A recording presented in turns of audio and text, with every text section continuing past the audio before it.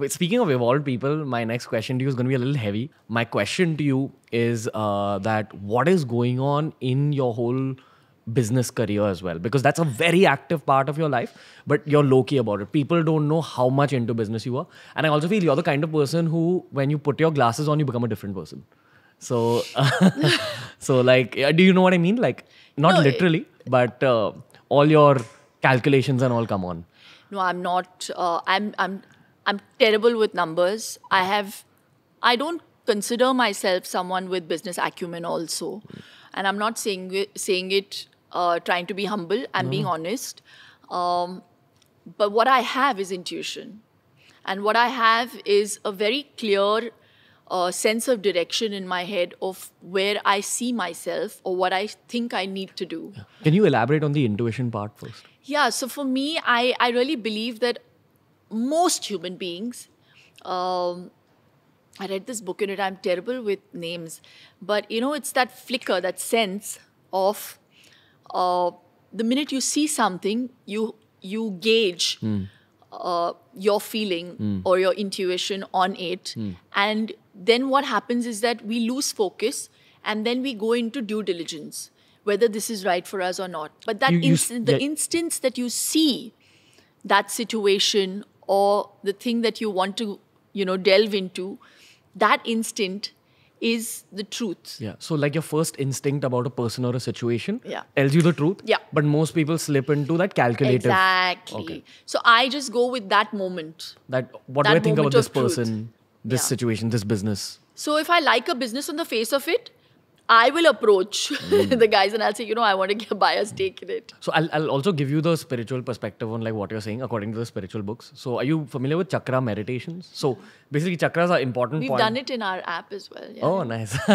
I'll check it out. Yeah. So basically there's a chakra here, which is also at the same position as something called your pineal Agya gland. chakra, that is. Yeah, That's like your third eye. Like that's what they call it. That's So the Agya chakra. if you keep working on that chakra, your intuition continuously increases. Yes. And this is something I felt as well. Like, and the practical use of it in the modern world is business. There's one right behind it that people don't focus on. And it's called the Bindu chakra. Okay.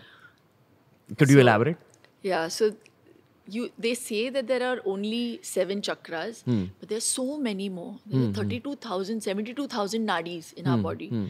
Key points. Yeah, there are so many nerve endings, and each cell has a brain of its own. It's a person in itself.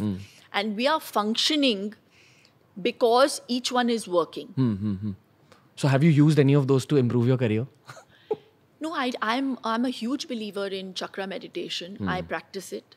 And even when we started the app, I was hell-bent on doing it. I was hell-bent on introducing it through the app. And we've done it. And I really feel, when you're when you're aligned with your chakras, you automatically feel the sense of power. You feel in control of your faculties. And I feel we're really losing out on that. It's because we are not aligned. I also feel that, again, there is this yogic concept that talks about inner peace. And they say that there's 3 layers to it. The first is your physical health. That needs to be fixed. Second is your mental health. And the third is your spiritual health. So I would interchange that a little bit. Yeah. I would say first your mental health. got it. And if you're functioning well up here, it's mind over body. Yeah. Then But don't you think that, automatically your physical health will be better. but don't you think that if your habits are bad, like very bad, like I'm saying junk food every day, smoking every day, things like that, it creates an environment for negative thoughts? I agree. And I think you attract what you want. Yeah. So if you want to go down that path, you will attract it. Yeah, 100%. So you have to choose what path you want to take.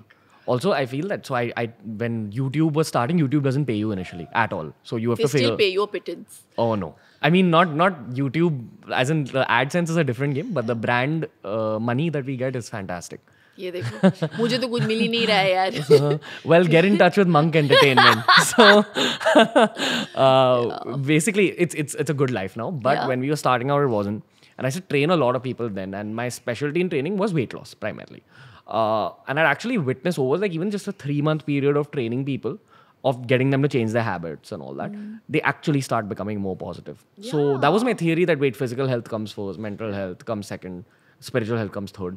But I do feel for someone to reach that third aspect of spiritual health and even considering that as important, you need to have these two fixed. And I feel like fortunately for you and me, we've taken care of physical health earlier in life, but that doesn't happen to everyone.